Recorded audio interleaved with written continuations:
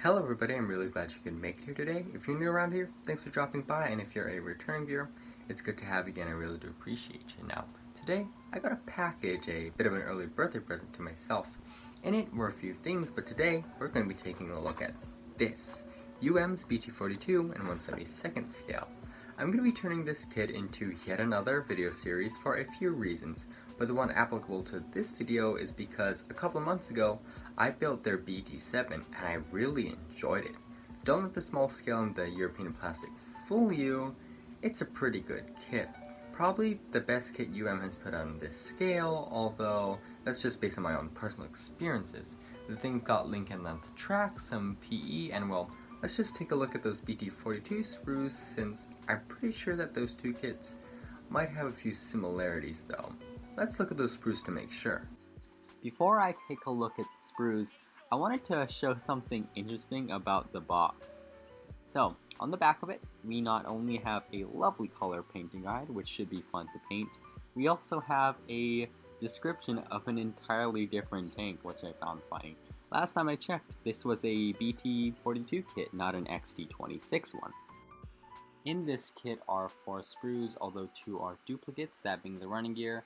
We also have a photo etch fret and a decal sheet, but let's start off with the biggest sprue the kit has, that being the B sprue, which is the hull parts. In this sprue, we have the sides of the hull, the inner sides of the hull, I should say, which have the Chrissy suspension molded, at least the springs for it. We also have the, housings for the final drives. And we also have these arms, which are for the idler wheels. And you can see the Chrissy suspension back there. We also have the BT's fenders. They're very large, angular, they're almost rounded, as well as the backplate. Yes, you're going to have to need a backplate for this tank, because when you attach the top and bottom hull, there is a bit of a gap. It's not like at the front nose, where you attach those and they fit flush. You do need a backplate, and that's what the kit provides. Additionally, you can see the outer side plates as well as the top of the hull. Yep, the outer side plates right there. I have to say, I like UM's system. It provides a bit more rigidity than if there was just one of each hull side plate. In the sprue, we also have the bottom plate. We have this circular engine cover. We have some sort of box. I think it goes on the back slope right there. And we have the fenders, as well as the air intakes. Now, I don't know if this applies to the BT-42, but when I built the BT-7, I had to modify the air intakes. From what I saw, there was holes in it, like for the air to go in the intakes. And so, yeah, on the BT-7, I had to remake mine, but this should be easier to do on this kit, since the one in my BT-7s were pretty much attached to the hull. You can also see the suspension units for the Chrissy suspension, at least the springs, and I have to say, when I was building the BT-7, the spring parts were actual springs. They had like spring detail, and they weren't just cylinders, but that's fine since you won't be able to see it through those side pieces, and everything gets covered up by the BT's large wheels. You can also see the top plate right there, right? I think UM's plastic, sorry about that, is a bit smooth, so I'm going to be having to add some metal texture. You can also see the driver's hatch, and there should be a vision slit mounted, but there isn't one, so I'm going to be having to add that myself. It's not that big of a deal. As you can see, here is the bottom plate. It has some pretty good detail. There's lots of finely molded rivets, and if you know me or you've seen any of my videos, when it comes to rivets, I'm a bit particular. I'm looking at you, Italy, and to a lesser extent, S-Model. But yeah, here is the bottom plate. It is covered in many fine rivets. It's quite pleasing to look at. It's a shame that this is going to be covered up. Since the detail, it is quite nice. We also have a few hatches. I think these are escape hatches, but I'm not too keen on the actual BT itself. And yeah, I'm just moving it in closer because I really am impressed with the rivets there. In UM's kits, they don't add rivets in all the places. I remember on the BT-7's turret, I had to add all the rivets there. But I mean, the rivets they do have, they're pretty well done, I have to say. You know, if we're just talking about UM's molding, as a generality, their molding's pretty nice, I have to say. They're pretty good for the scale. And anyways, enough of me going on of this sprue. Let's move on to the next one. Next up, we have the track and running gear sprues, and these sprues are pretty much identical, at least 90% of the way. So let's take a look at one of the sprues, shall we? In it, we have this long run of tracks. We have the running gear and all the associated parts, but in just speaking in terms of tracks, we have everything else, which is molded as individual links along with that long track run. Let's move over to this sprue, right? We have most of the same stuff. We have the running gear, the wheels, we have the tracks, all in individual links. However, we have this track run. And I was quite disappointed when I first saw this because, I mean, it's the tracks. It's a tank. Tanks need tracks. And tracks have the ability to make or break your model. And it's not like, say, a panel or a rivet or something where you can easily scratch build it. They're tracks. They are quite difficult to scratch build, and I'm just hoping that I have a lot of leftover individual links. However, let's move away from that. Let's focus on the parts that are molded. As you can see, everything that is molded, it looks pretty good. One thing I have to point out though is that this track system is a lot different from the one on the previously built BT-7. Everything's individual except for that long run. When I built the BT-7, its tracks were more along the lines of traditional Link and Length tracks. You know, there's the long section, a few slightly shorter ones, but the only individual links were the ones that go around the drive sprocket and the idler wheel. And yeah, I'm not sure why decided to go this route. From what I know, this kit came after the BT-7, so it was a conscious effort on their part to make things, I guess, a little more complicated, even though the tracks went together really well and were one of the highlights of this kit, I would say. But moving on, we have that piece. I think it goes for the idler wheels. We have an exhaust pipe, a shovel, a headlight. We have the idler wheel itself, as well as the rounded off sprocket. We also have this piece, which is the arm that mounts the drive sprocket. And on one end of it, oh no, that's wrong. It goes for the final road wheel. My bad. It sort of connects to the drive sprocket type area. Additionally, we have the arms for the idler wheels, which sort of look like, I guess, they remind me of car arms. I don't know car terminology whatsoever. And also we have the large road wheels, characteristic of Christie suspension tanks. Overall, I have to say that the molding is pretty good when decides to mold it. We have some very nice rivet detail on the wheels. We have a nice tire pattern on the wheels, those lines, which I don't show you because I am recording this voiceover a few days after the video footage.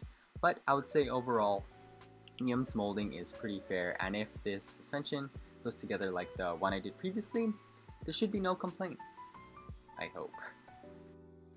Here it is, the final sprue, and this is the sprue that turns this tank from a standard BT-7 to a BT-42, the turret sprue. On it we have these things, which I'm not sure what are. We have the large turret envelope, we have the back of the turret, and we have the gun in two halves. We have these things and a plug at the bottom of the turret, which basically enlarges the turret ring. We also have these side pieces for the cheeks and the bottom of the turret. So I want to talk about that piece, right? Here's what it does. It plugs into the top of the hull, it plugs into that smaller turret ring, and basically enlarges it for the larger turret. I do not like this at all. One thing that does, which just infuriates me, is that they don't mold tabs in their turrets. They just have these circles that plug into other circles. And while, yes, it might be more accurate, it makes things such a problem when you're trying to paint things. Here's the BT-7. It suffers from a similar issue, except this time the turret fixes via a pin. See what I mean? I don't like this at all, and I know isn't the only company who does this, but they do it on all their kits. And once again, it makes painting such a hassle because, did the fins use 3-color camo? You be the judge of that. But regardless of that, I do not like that turret piece. Additionally, let's talk about the gun barrel.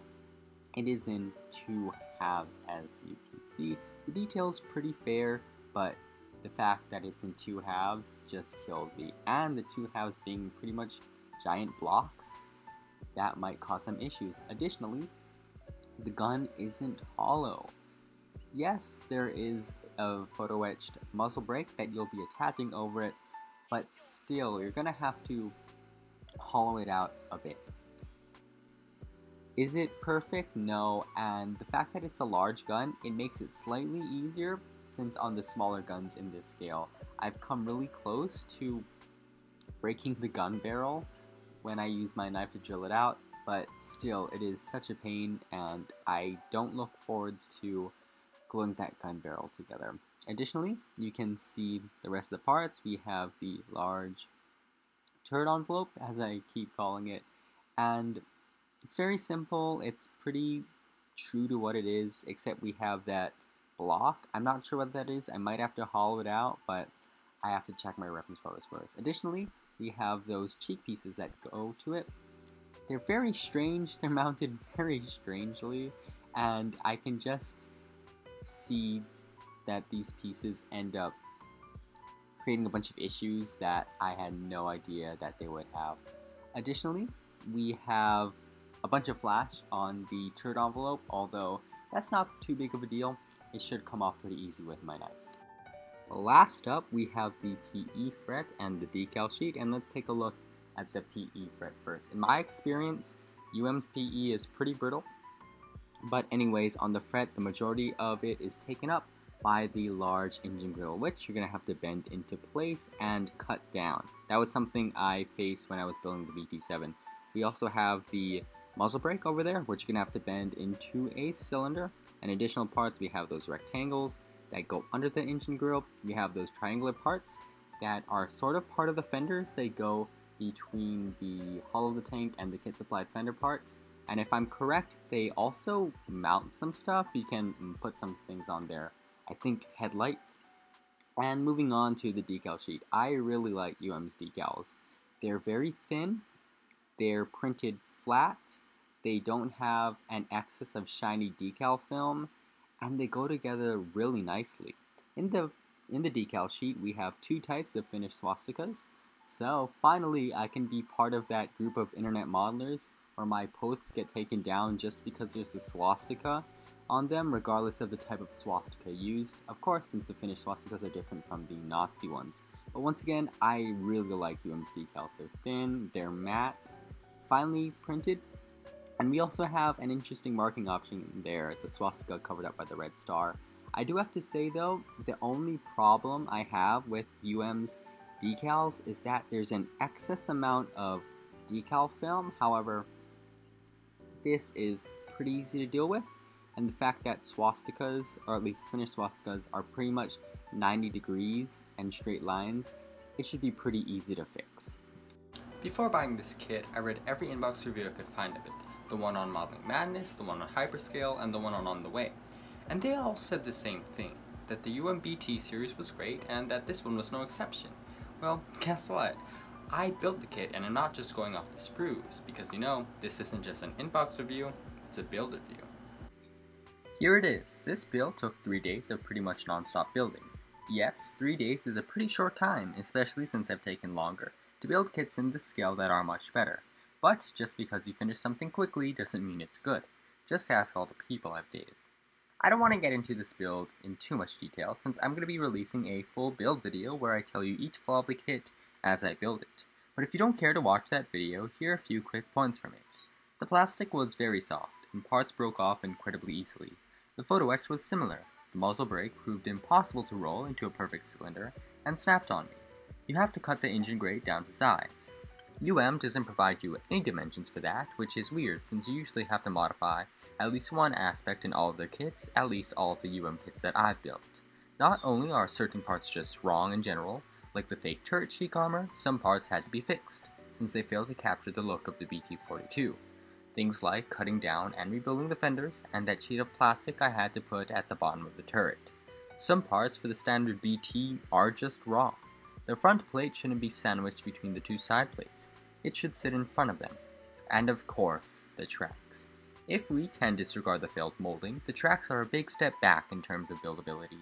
The tracks on that BT-7 went together extremely quickly, since 90% of the track parts were in individual links. And the instructions. How do you expect a kit in this small of a scale to go together well when you jam everything into 9 steps with incredibly confusing and mislabeled diagrams? These are possibly the worst instructions I've ever come across, and UMs aren't that good to begin with. It's a bit of a new low.